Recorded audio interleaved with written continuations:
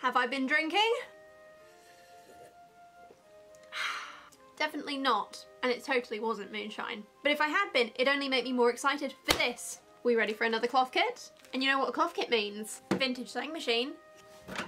Oh, I'm so glad this table has wheels. So, this machine, it is Bernina. It is from the 1970s-ish. A little bit of wiggle room there. It's late 70s, early 80s. It's actually the same kind that a lot of schools used at the time, which is one of the reasons I'm so happy to find it. And no, don't worry, I am sticking to the singers. This one is actually brought for a friend. I am trading her for... Ooh, do I show you or do I leave it as a surprise? No, I'm gonna show you, one sec. So I am trading this Bernina for this little machine, and yes, it's already in my possession because she actually lent me this to film a video and then I wanted to keep it, so we're swapping. And this is a little Soviet Union sewing machine that is tiny and in fully working order, but that is for a video another time. Let's get back to the one we actually want to talk about, and let's get out the case and have a look at how she actually is. The case opens in my direction. That's not really any good for you guys, is it? Spin. So this is an electric Bernina machine. She does work. I did check that before I brought her, and I paid, I don't actually know how much for her. I got them in a bit of a group buy deal. We'll talk about the others another day. But she has a lovely measuring tape along the bottom. She has an extension table in the bottom of the pack. She has, well, she's just really, really beautiful. So we're going to get her out and we're going to try stitching with her once she's had a bit of a clean. So let's quickly get her out and put her on this little table because my big desk is currently taken up by a very large sewing project that I cannot clear up at the moment. But we also want this for October because autumn skirt, anyone? And actually, before we look at the machine, let's have a quick look at the skirt. Okay, so cloth kits, for those of you who don't know, are basically kits that come with everything you need to make an item of clothing. This one is a skirt, and let's have a look and see what we've got. This is the skirt we're going to be making on the vintage machine.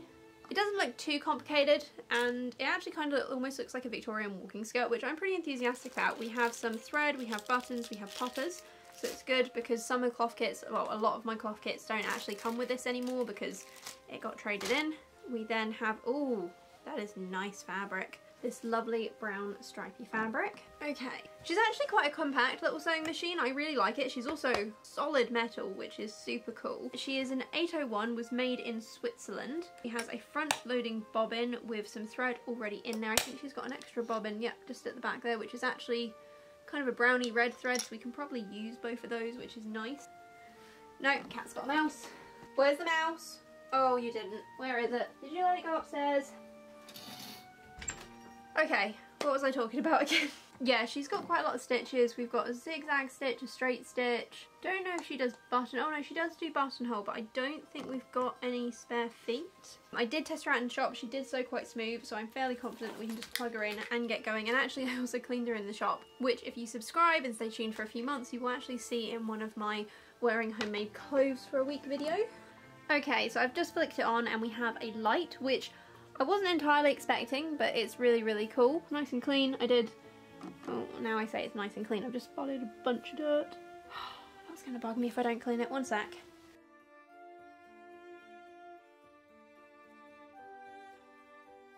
Okay, so the first thing I'm noticing is even after a few minutes, this light and actually this plate is getting very hot. There is this switch here, which turns the light on and off. So I think for the moment we're just going to leave it off while I thread up the machine. We may as well put the brown thread on straight away.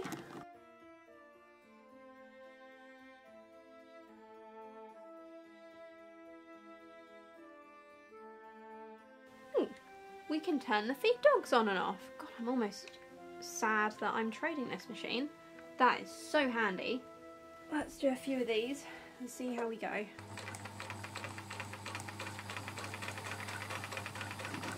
Beautiful.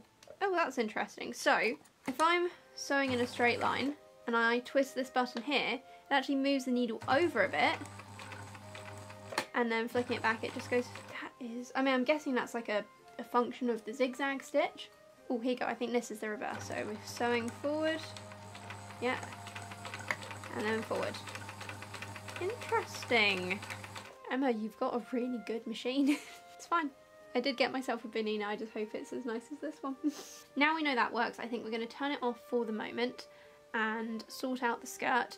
lay out all the pieces, get it pinned, and then we can get sewing. I'm not going to bother changing the bobbin thread. I will rewind it when it runs out because we only have 2 bobbins, and I'm not going to unwind an entire bobbin and waste that thread when I can just use it up, and really I don't actually care if the bobbin thread is a different colour than my skirt. So I laid out all the pieces of the skirt to check we had everything we needed, while the iron got up to temperature to press those creases out. And again, I love Clothkits because yet again there is a piece literally labelled spare material for repairs. I love that they include this, and it also means I have a test piece to make sure that all the stitching intention for the machine is correct for the fabric.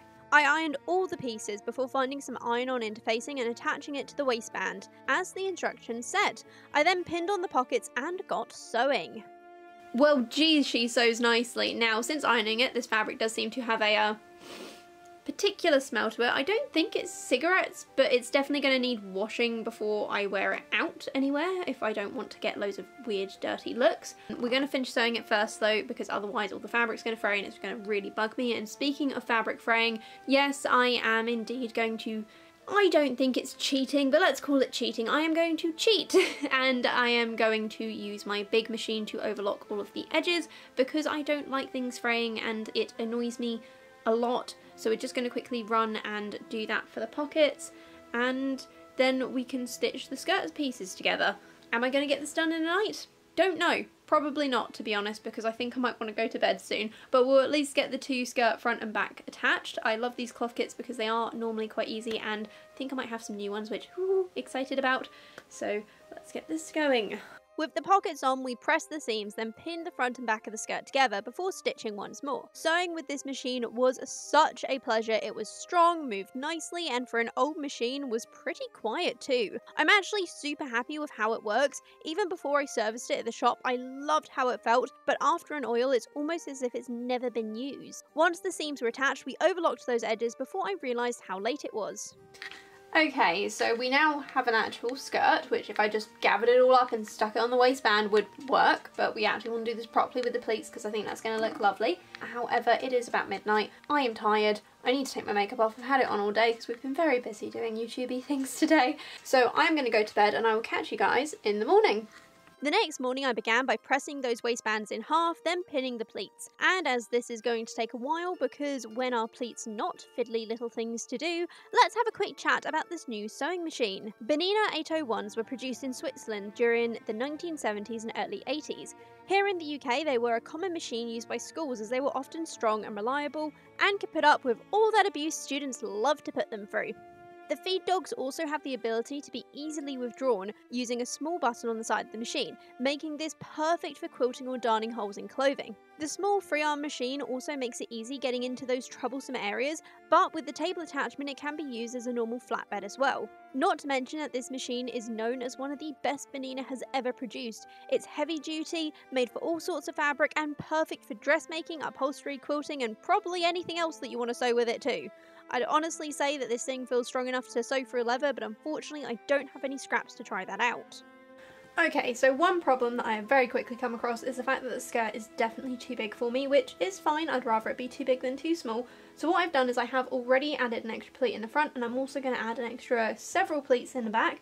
I've marked on the waistband how much smaller I need it, which the entire waistband fits around my entire waist, which I don't think it's supposed to do that, but I'm not going to complain because actually that makes it easier to make the front kind of where I want it to be. So we're just going to rearrange these pleats and carry on.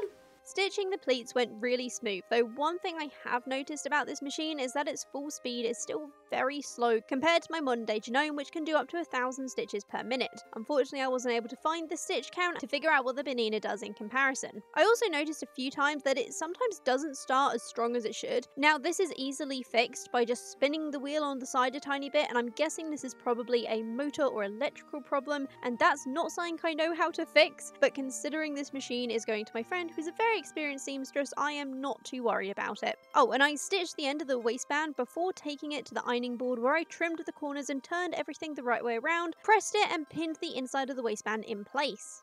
Okay, so I love the fabric of the skirt. I'm not 100% sold on the design, but maybe it's just because I haven't actually ironed the pleats and some of them are sitting really weird so it doesn't look very neat, but oh well, we can fix that in a minute. I do love this bit at the front, so the inside I've got it, I don't think you're supposed to, but it does up at the front, and then this will sit over the top and be buttoned either side. Also means that there's no seeable things for like seams and everything, because the seams are with the pockets which are tucked under here. And actually, talking of pockets, does it fit my phone?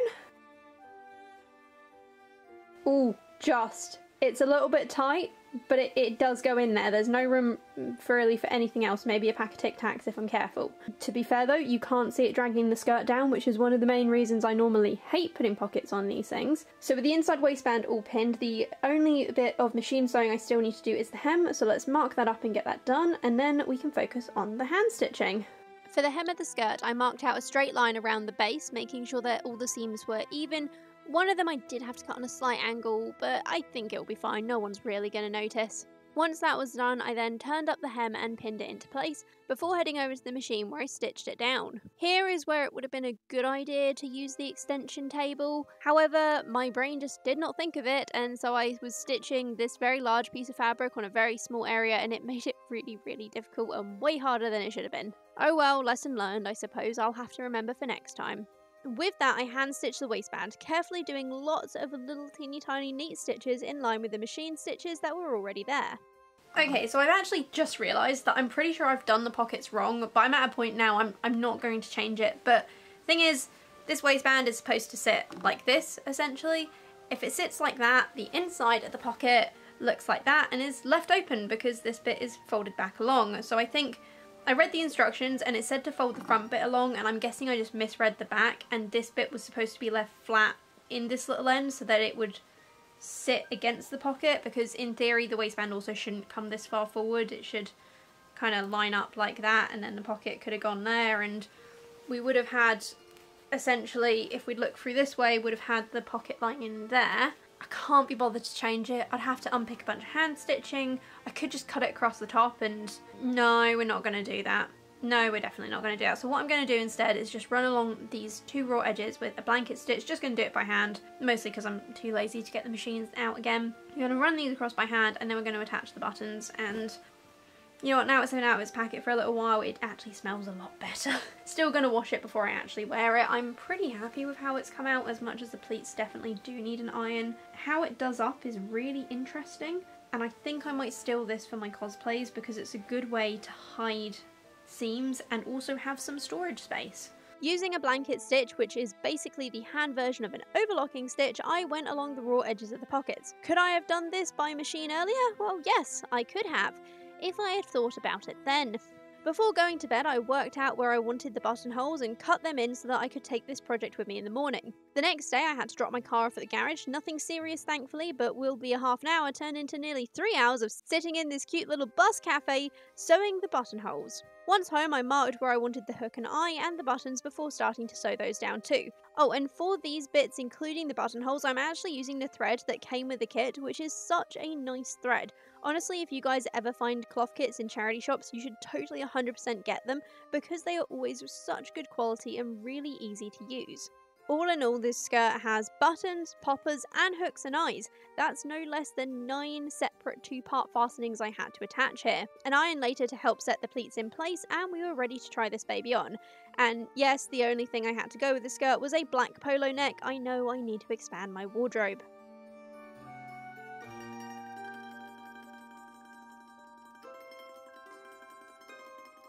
Okay, so currently my house is an utter mess, so you're getting the background of 2 projects that I am currently working on. This one you will see in a couple of weeks, that one you will see in at least a month. So, my final thoughts on this skirt, and honestly, I don't love it. I love the waistband, and I think how they've done all the fastenings is actually really quite cool, and I might steal that idea for cosplays and stuff in the future because you can't really see anything, and it also allows for pockets, which we love pockets. However, the skirt itself, the design is alright. I think it does its job of being a nice autumny piece of clothing. However, am I actually going to wear this? No, which is really disappointing because I've done 2 cloth kits already and both of them have been amazing, and this is the first one that I'm looking at it and I love the fabric and I love the waistband, but the actual skirt itself is just not great. Would it have made a difference if I'd gathered rather than pleated things? I don't really think so. I just don't think it's really my style. However, I know exactly what I'm going to use this skirt for.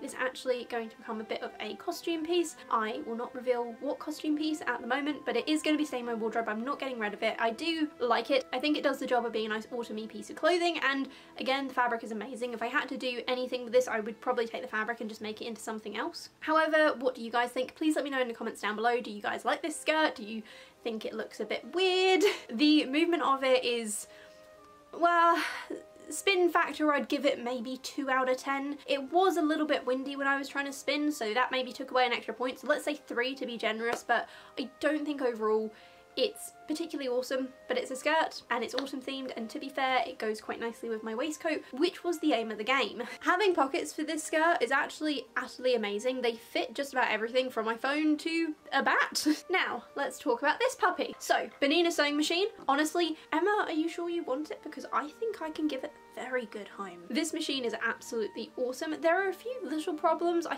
think that she may need her foot pedal and the electrical wires replacing at some point, but internally she runs like an absolute dream. I did give her a clean up and everything when I was at Orinoco, so we didn't really go through all that stuff, and in hindsight I should have filmed it so that I could have gone through that stuff with you, but she works really nicely. She is super heavy, which is my only complaint. She comes in a plastic case, which is nice. However, even then, transporting her, like, I was taking photos for the thumbnail and it got a bit dicey trying to hold her up. I also totally forgot, and I really wish I'd done this just so that I could tell you guys what I thought about it, is to use the extension table. It just didn't occur to me, and actually in hindsight it probably would have made sewing my skirt a hell of a lot easier had I just put that extension table on, but I'm an idiot, what can I say? So yes, machine actually gets about 10 out of 10, and it was so cool sewing a 70s skirt on a 70s sewing machine, and that was really good fun. I mean, let's face it, Bernina's I have yet to find or even hear about a bad one, so I wasn't exactly expecting this to go wrong, which sometimes with my other sewing machines you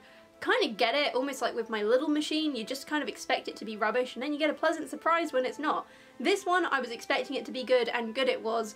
So, I mean, there's not really a lot else to say about it. I really like the front-loading bobbing. I really wish more machines had that, and it will be super interesting to compare this one to, yes, I did treat myself to a Bernina as well. Mine is quite a bit older than this though, so we'll see how that goes. I think at some point, once I've got a few different machines from around the same time frame, I should probably do a battle of the sewing machine, or maybe I should just get my singers out and my singers can battle against each other, considering that we have a lot of them from a lot of different times. And with that, guys, if you enjoyed this video, please remember to drop it a like, comment any suggestions that you have down below. Our sewing machine next month is, if everything goes to plan, going to be a treadle, which I don't think we've had on this channel before. Well, I've certainly never sewed with one before, so that should be interesting. Would you guys rather see me make another skirt on that treadle machine, or would you rather I make a t-shirt jacket type thing? Because I have both and I just haven't really decided which one I'd rather do yet. And to make sure you don't miss it, please do remember to subscribe. I post cosplay, vintage sewing and vintage sewing machine content every Wednesday. And until next week, guys, have a beautiful day